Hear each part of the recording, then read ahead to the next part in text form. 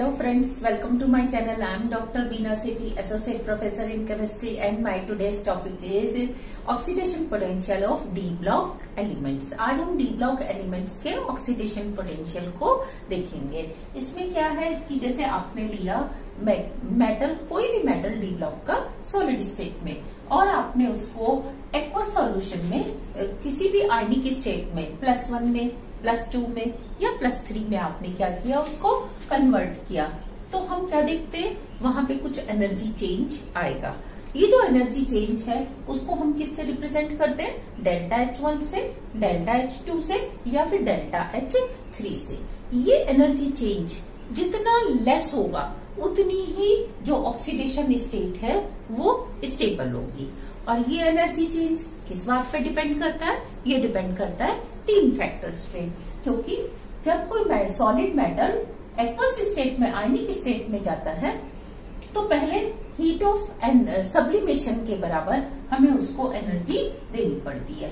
तो ये sublimation energy चाहे आप उसको +1 में कन्वर्ट करो, चाहे आप +2 में या +3 में, दैट विल रिमेन सेम. लेकिन जब आप उसको +1 में कन्वर्ट करते हो तो you provide only first ionization energy. आप उसको इतनी एनर्जी इनपुट करते हो, उसमें देते हो. जैसे आप सब्लिमेशन एनर्जी के बराबर एनर्जी देते हो, सॉलिड से वो गैस में आता है, ऐसे ही वो गैसियस स्टेट से वो आयनिक स्टेट में आ जाता है. लेकिन वो आयनिक स्टेट में, गैसियस स्टेट में स्टेबल तो रह नहीं सकता. वो वाटर से क्या करता है, चारों तरफ से सराउंड होता है और क्या करता है, heat of hydration delta H1 के बराबर एनर्जी को बाहर रिलीज करता है और किस में कन्वर्ट हो जाता है? M एक्वस एक्वेटेड आयन में. तो आपने देखा ये जो डेल्टा H है, it will be the some of delta HS, ionization energy first, heat of hydration first. इन तीनों के सम के बराबर ये होगा. और इसकी वैल्यू जितनी कम होगी, जरूरी नहीं कि पॉजिटिव में ही, जैसे यहाँ +10 है और यहाँ पे +1 है, तो 1 वाला स्टेबल, अगर वो -10 पे चली जाएगी, -1 पे आ जाएगी, तो वो और भी ज्यादा स्टेबल होगी. यानी कि ये वाली जो वैल्यू जो कि माइनस में होती है, अगर ये ज्यादा है तो वो ऑक्सीडेशन स्टेट जो है एक्वस सॉल्यूशन में उतनी ही ज्यादा होगी. तो हम क्या देखते हैं, अगर हमें +2 देखना तो हमें इसको एक और आयनाइजेशन एनर्जी प्रोवाइड करनी पड़ेगी, और फिर जो हीट निकलेगी नेचुरली वो इससे ज्यादा होगी. हम इसके बराबर नहीं रख सकते उसको, तो उसको हमने मान लिया डेल्टा H2 हाइड्रेशन. अब वो कन्वर्ट हो जाएगा M एक्वेटेड या एक्वस +2 आयन में. तो इन तीनों का सम डेल्टा HS प्लस इन दोनों का और इसका सम, ये किसके बराबर होना चाहिए? डेल्टा H2 का, और ये H2 के बराबर. और ये जितना लेस होगा वो ऑक्सीडेशन स्टेट उतनी ही ज्यादा स्टेबल होगी. +3 की बात करें तो हमें एक यहाँ पे थर्ड आयनाइजेशन एनर्जी और सप्लाई करनी पड़ेगी, और वो M+3 में आ जाएगा. फिर जो एनर्जी रिलीज होगी वो क्या कहलाएगी? थर्ड हीट ऑफ हाइड्रेशन, और वो इसमें कन्वर्ट हो जाएगा. और इन सब का जो सम है वो इसके बराबर होगा. और ये जितना ज्यादा कम होगा उतनी ही ज्यादा ऑक्सीडेशन स्टेट स्टेबल होगी. अगर हमने किसी भी सॉल्यूशन ऑक्सीडेशन स्टेट को सॉल्यूशन में चेक करना है तो हम क्या देखते हैं? Stability of any oxidation state in solution is inversely proportional to 1/E0. E0 क्या कहलाता है? उसका रिडक्शन पोटेंशियल. और ये जो इलेक्ट्रोड पोटेंशियल है, ये सीधा सीधा किसके ऊपर डिपेंड करता है? इन वैल्यूज के ऊपर. ये वैल्यूज जितनी कम होंगी, इलेक्ट्रोड पोटेंशियल क्या होगा? उतना कम, और वो उतनी ही ज्यादा स्टेबल होगी. तो यहाँ मैंने कुछ डी ब्लॉक की क्या लिखी है, वैल्यूज लिखी हैं. डी ब्लॉक में मैंने scandium, titanium, magnesium, chromium, manganese, iron, cobalt, nickel, copper, zinc के लिए जब वो M से M+2 में जाती है, तो क्योंकि हम इसको रिडक्शन की फॉर्म में लिखते हैं, तो मैंने लिखा M2 से ये M में जब आ रही है, तो इस रिएक्शन के लिए जो रिडक्शन पोटेंशियल है वो वोल्ट्स में, टाइटेनियम के लिए कितना है? -1.63, और वेनेडियम के लिए कितना है? -1.18. इट मीन्स इन दोनों के अगर मैं +2 की स्टेबिलिटी को डिस्कस करूं तो ये वाला +2 ज्यादा स्टेबल होगा इंस्टेड ऑफ वेनेडियम +2, क्योंकि इसकी लेस नेगेटिव है, ये मोर नेगेटिव है. और सीरीज में हम क्या देख रहे हैं? ये वैल्यूज धीरे धीरे जो है लेस नेगेटिव हो रही है। लेस नेगेटिव हो रही है मतलब कि ये 10 जो है वो ज्यादा नेगेटिव है, -10, -9 और कम -8। तो इस तरीके से 0 की तरफ मूव कर रही है ये। तो आप देखो -1.18, -0.91। अब आप कहोगे मैग्नीज की वैल्यू क्या है, थोड़ी सी ज्यादा नेगेटिव हो गई। तो अब इसका क्या फैक्टर होता है कि मैग्नीज के केस में जो इलेक्ट्रोड पोटेंशियल है वो दोबारा से ज्यादा नेगेटिव क्यों हुआ, क्योंकि मैग्नीज +2 क्या है, D5 कॉन्फ़िगरेशन रखता है। D5 स्टेबल कॉन्फ़िगरेशन है, इसकी ज्यादा स्टेबिलिटी के कारण इसकी यहाँ पे क्या होता है, हीट ऑफ हाइड्रेशन ज्यादा निकलती है और आपको आयनाइजेशन एनर्जी क्या देनी पड़ती है, कम, क्योंकि आपको देके क्या मिल रहा है, स्टेबल आयन मिल रहा है। नेक्स्ट अगर हम आयन की बात करें तो देखो ये अगेन और कम हो गई वैल्यू, कोबाल्ट में और भी कम हो गई, और निकिल में हम सोच रहे थे कि ये क्या होगी, -0.28 से और कम होते हुए, यानी कि ज्यादा नीचे की तरफ न जाके 0 की तरफ मूव करते हुए ये 0.1 की सीरीज में आएगी, जबकि ये 0.1 की सीरीज में नहीं आती। थोड़ी सी ही क्या हुई, मतलब ऊपर की तरफ गई, कितना, -0.25। तो इससे क्यों हुआ ऐसा, क्योंकि निकिल का जो सप्लाई हम एनर्जी करते हैं उसके कंपैरिजन में जो हीट ऑफ हाइड्रेशन है वो थोड़ी सी ज्यादा होती है। मैं आपको इस वीडियो के एंड में डेटा दूंगी जिसमें आप देख पाएंगे कि इन सारे एलिमेंट्स की sublimation energy, first ionization energy, second और हीट ऑफ हाइड्रेशन क्या है। तो आप देखेंगे निकिल के केस में हीट ऑफ हाइड्रेशन क्या है, ज्यादा है, इसीलिए ये प्लस की तरफ नहीं गया, कहाँ रहा, नेगेटिव की तरफ ही रहा, ज्यादा नेगेटिव की तरफ।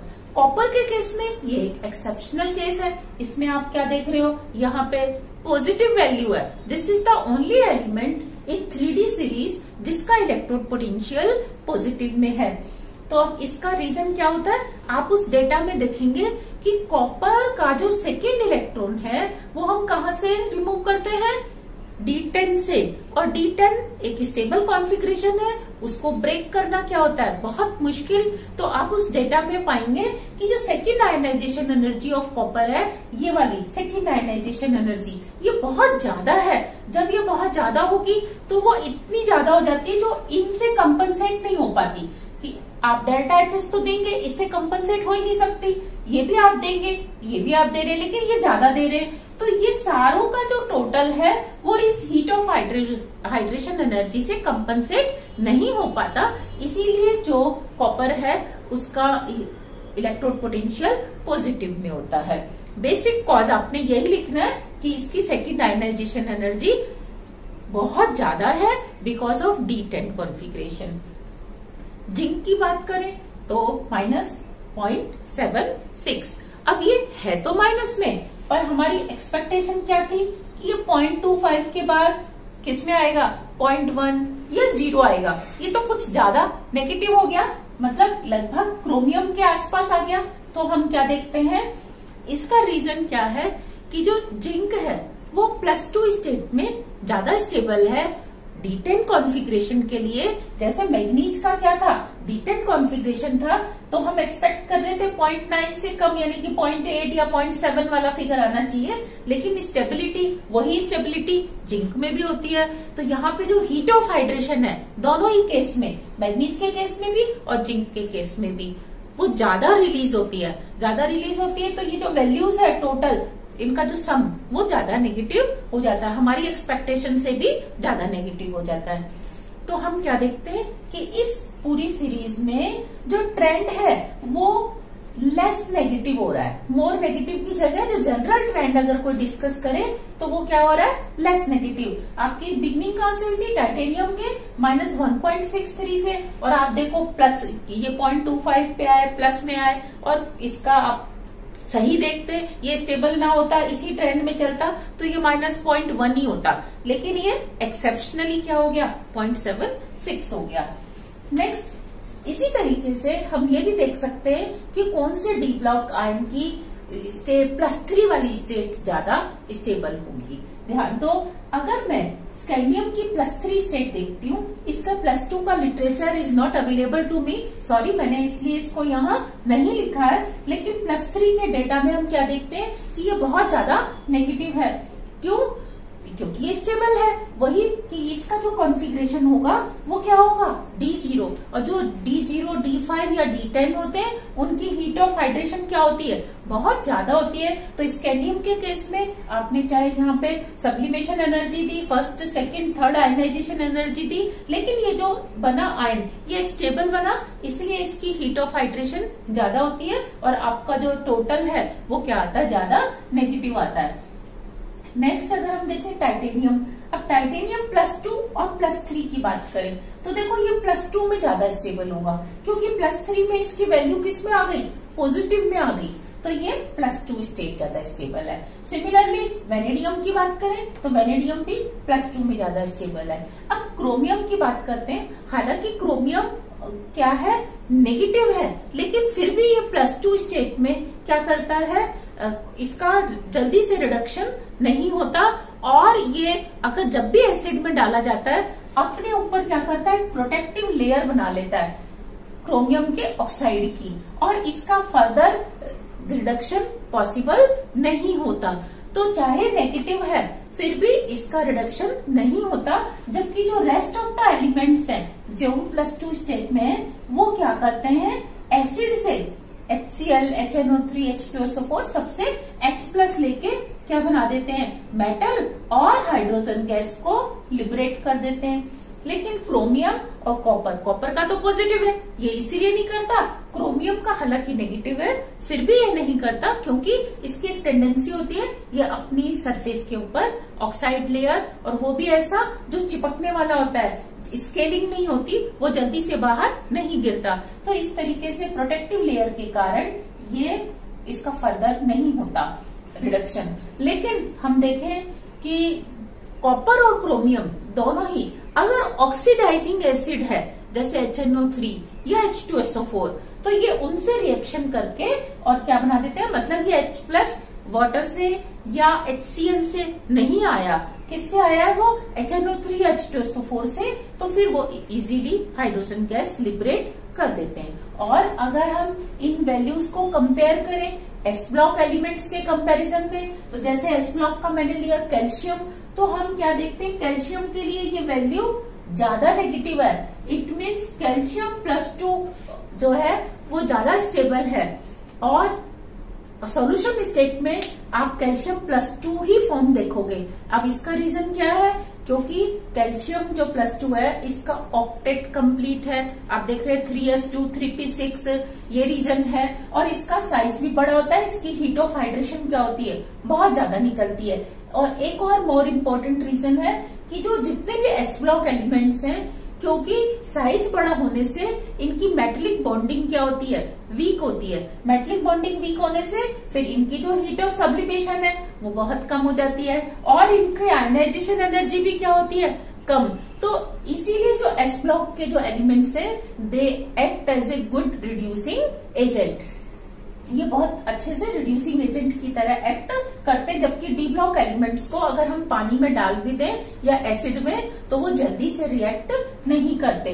सेम अगर हम यहाँ देखें आयन मैग्नीज +2 और +3 में, तो देखो मैग्नीज का +3 ज्यादा पॉजिटिव हो गया, क्यों, क्योंकि +2 में इसको D5 कॉन्फ़िगरेशन मिल चुका था, अब आपने इसको +3 में कन्वर्ट किया, तो आपने कौन सी स्टेट ब्रेक की, हाफ फील्ड वाली। जब आपने हाफ फील्ड वाली स्टेट ब्रेक की है तो आपको क्या होगा, ज्यादा एनर्जी देनी पड़ेगी, यानी कि आयनाइजेशन एनर्जी इंक्रीज हो जाएगी। ये वाली थर्ड आयनाइजेशन एनर्जी इसकी ज्यादा होती है, इसीलिए ये पॉजिटिव हो जाता है। और अगर मैं आयन की बात करूं तो आयन में भी आप देख रहे हो ये पॉजिटिव है। सिमिलरली कोबाल्ट में भी क्या है, +2 +3 ये स्टेबल है, मतलब +2 ही ज्यादा स्टेबल है, इसीलिए मैग्नीज की +3 और कोबाल्ट की +3 ये दोनों किस काम में आती हैं, ये जल्दी से खुद +2 में बनती हैं, यानी कि इनका खुद का रिडक्शन होता है, तो दूसरे का क्या करती हैं ये, ऑक्सीडेशन। तो हम कह सकते हैं कि मैग्नीज +3 के जो कंपाउंड्स हैं या जो कोबाल्ट +3 के जो कंपाउंड्स हैं, they are good oxidising agents. तो वी कैन एक्सप्लेन कि ये ऑक्सीडाइजिंग एजेंट क्यों है, क्योंकि आप देख रहे हो इनकी वैल्यू क्या है, प्लस में, तो ये इधर नहीं रहना चाहेंगे, ये किस में चले जाएंगे, +2 में इजीली चले जाएंगे। और इनकी क्योंकि +3 स्टेट बनते ही नहीं, इसलिए क्योंकि मैंने निकिल का भी बताया था +2 स्टेट ही ज्यादा स्टेबल होती है, और जिंक में भी D10 है, +3 नहीं बनती। कॉपर की तो +2 ही मुश्किल से बनती है, +3 तो और भी नहीं बनती। तो इसीलिए इनका लिटरेचर मैंने यहाँ। So this was all about oxidation potential या electrode potential of D block elements. और अगर आपको मेरा ये वीडियो पसंद आया है तो प्लीज आप इसको सब्सक्राइब करिए, लाइक करिए और अपने फ्रेंड्स के साथ शेयर करिए। आपका कोई डाउट है please right in my comment box, I will try to solve your queries also. Thank you.